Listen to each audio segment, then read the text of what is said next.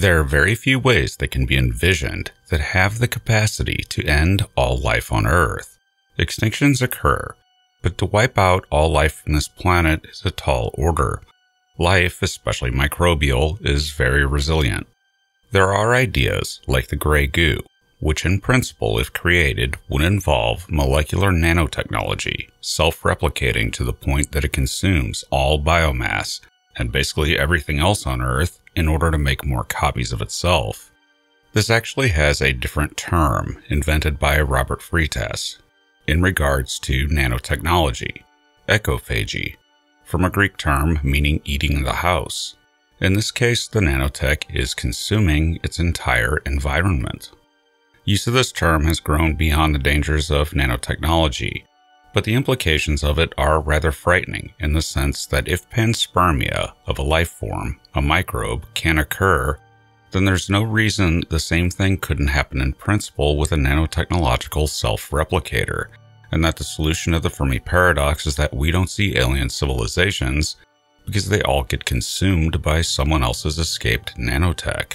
This is not a great solution, however, because nothing seems to have eaten Earth's ecosystem in the last 4.2 billion year history of life on Earth. That's plenty of time for that to have happened. So if it is the case, then it's very situational and targeted, such as when a species becomes a threat, and such nanotech is used as a weapon that would be virtually undetectable until it hit. It, after all, would start with a very small number of microscopic machines. You'd only know after there was enough self-replication to notice, and by then, it would probably be too late.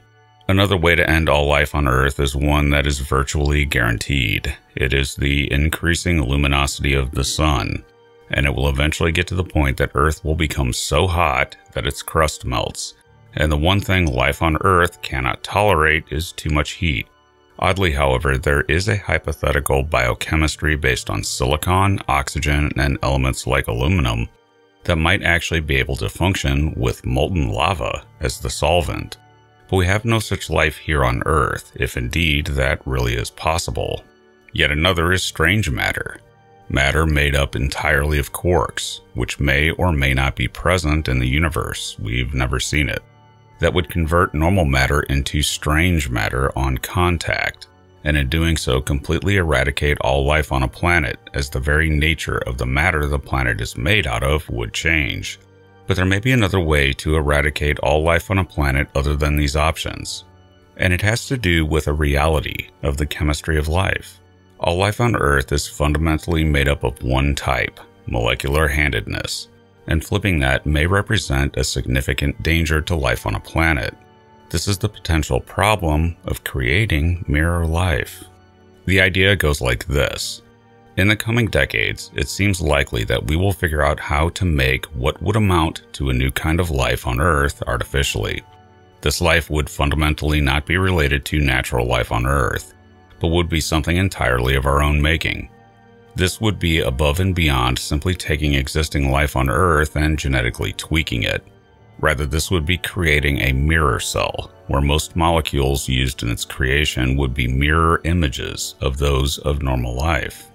As an aside, there isn't any readily evident reason why life on Earth should not have also developed such cells naturally. It's a great mystery in biology.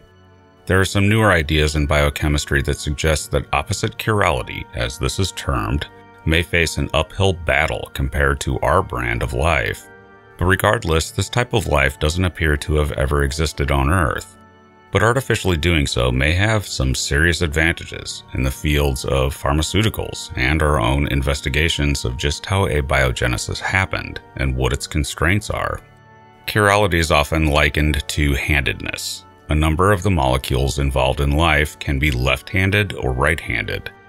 This is difficult to see in molecules, but the bottom line is that no matter how you orient a left-handed molecule, you can never get it to match an otherwise identical right-handed one. They are mirror images. In Earth life, DNA actually is right-handed, but proteins are all left-handed, and this arrangement has been so apparently since life began or close to it on Earth. This is a very sensitive arrangement. Start adding in too many left and right-handed molecules into the mix, and the whole functioning of life on Earth would be damaged. We don't know what the rules of the universe are on this, or what set it that way.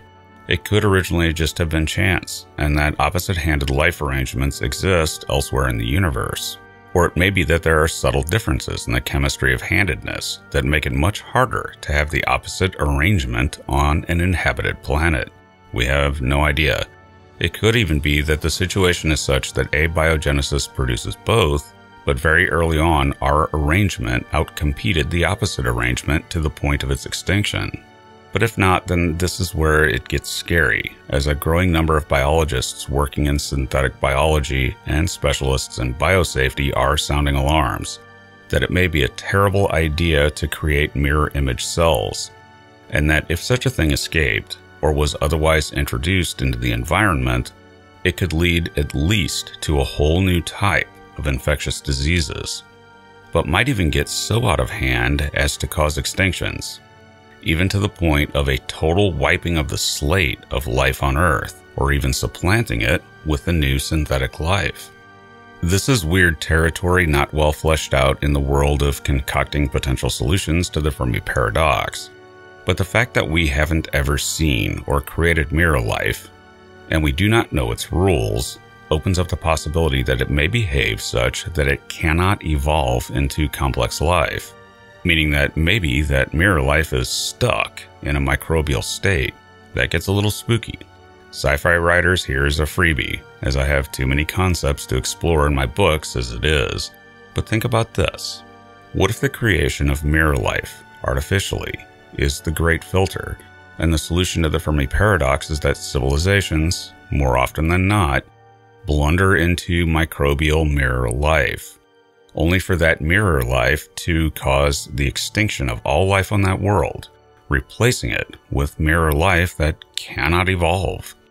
I'm sure not all civilizations would do that, but it may be enough to explain the Great Silence to say that civilizations are rare, and those that do not develop slate wiper mirror pathogens are rare enough as to appear as a Great Silence. What has been done so far here on Earth are the creation of some mirror molecules in the lab. Right-handed proteins have been synthesized, for example, and left-handed building blocks of DNA have as well. Work done so far on going further with this seems to suggest that these kinds of opposite arrangements function just fine, opening the way for mirror life.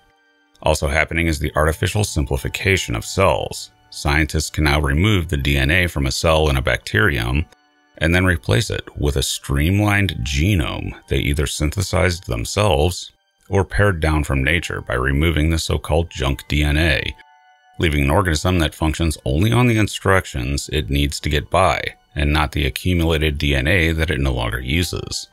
Or so it's thought. This may not work with more complex organisms because it's not always clear what DNA actually is junk, DNA with no function, or DNA with a function that isn't readily clear but it is used. Work like this may lead to a time where an entirely synthetic programmed cell can be produced from no natural precursor at all, and this brings in mirror chemistry and mirror cells. Short term, this isn't likely. We're not that far down the road, but in a few decades, it may be on the table. But when digging into this, a cell isn't the only thing that uses DNA. Viruses do too, and it may be possible to create a mirror virus. Indeed, it may be even easier than a mirror cell. But with a virus, there isn't a huge amount of danger because the only way a virus can replicate is by infecting a cell, basically hijacking it. And chirality plays a huge role here, meaning that a mirror virus almost certainly can't function inside a normal Earth cell. In a mirror cell, perhaps, but we don't have those on Earth, which actually gives us a way to potentially slow or stop an escape of actual artificial mirror cells as a kind of kill switch.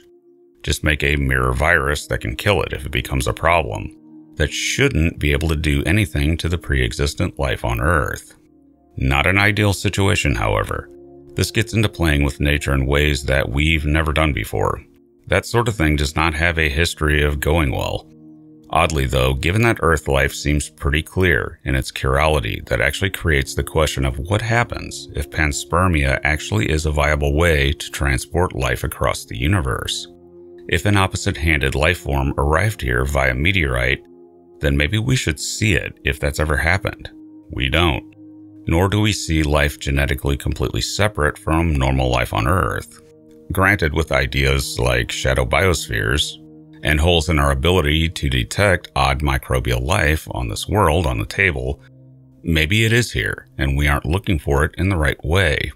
It actually is possible to have alien microbes here that we aren't looking for and thus have not detected. Or there is something about life on Earth and its chirality that gives it an advantage and allows it to sterilize anything that gets here. Or in the case of a mirror virus, it just completely ignores it until it just disappears due to non-viability. The other question, does this scale up? Could you create a mirror dolphin or a possum? That's way more complex than a bacterial species, so centuries further in the future, if there is even a reason to do so, or it's even possible, in practicality they may do it. At the same time, however, if nature can produce mirror life naturally, it very well may be able to evolve into a mirror alien civilization. If we ever ran across such a thing, it probably wouldn't be dangerous to interact with it. But we probably couldn't deal with eating each other's food, or at least expect any protein value from it. I mean, elements, sure, but you get the picture. It's a cookbook, maybe more complicated than that. But the real question is, can a bacterium working on mirror life rules even be a pathogen to our type of life? And the fact is, it doesn't have to be that specialized, as it turns out. In a paper by Adamala and colleagues, link in the description below, they suggest that a mirror bacterium may not be as safe as one might think. Take the human immune system. It identifies foreign bacteria by locking onto molecules in their cell walls, and all of those molecules are chiral and our type of chemistry. That would mean that a mirror pathogen would not be recognized by the human immune system. That's problem one. But for the bacterium to thrive, it needs food inside of a human body, but some potential nutrients for such a thing in the body are non-chiral and could be consumed by it. This includes the amino acid glycine. While not packed with energy, it would be a food source and might allow a mirror bacterial pathogen to grow slowly, with the body having no way to stop it. This is not unlike cancer, where the immune system just cannot get on top of uncontrolled cell growth. But if the mirror life pathogen were generalized and just looking for whatever nutrients it can find unopposed by an immune system, then any life on Earth could be in danger. It could infect and eventually kill a plant just as easily as a human by targeting non-chiral common nutrients. While this may not be a total planetary extinction event due to our medical science and the potentials to fight such a thing, think mirror antibiotics, but without the presence of human technology, one of these of extraterrestrial origin arriving here through panspermia could have caused extinction. But there are a lot of variations of what immune systems and life on Earth can do. What can eat a human may be food for another form of life on Earth, and our bacteria may provide some protection, as they too go after common nutrients of the mirror life. But I think the scariest thing is that if we can eventually create mirror life here on Earth in a lab, then unscrupulous actors might try to weaponize such a thing. But ultimately, this is a far-off technology at our stage of development, and it's also possible to equip altered or artificial life with a kill switch that requires it to self-destruct before it can do anything. But it is food for thought, in that this is not something yet well thought about in speculative science fiction or anywhere else. Thanks for listening. I am futurist and science fiction author John Michael Godier, currently concerned about the mirror possum. I'm not sure I've ever seen him look into a mirror. He seems to avoid them. Or he's not avoiding them and he simply doesn't have a reflection. Very disturbing. And be sure to check out my books at your favorite online book retailer and subscribe to my channels for regular in-depth explorations into the interesting, weird, and unknown aspects of this amazing universe in which we live.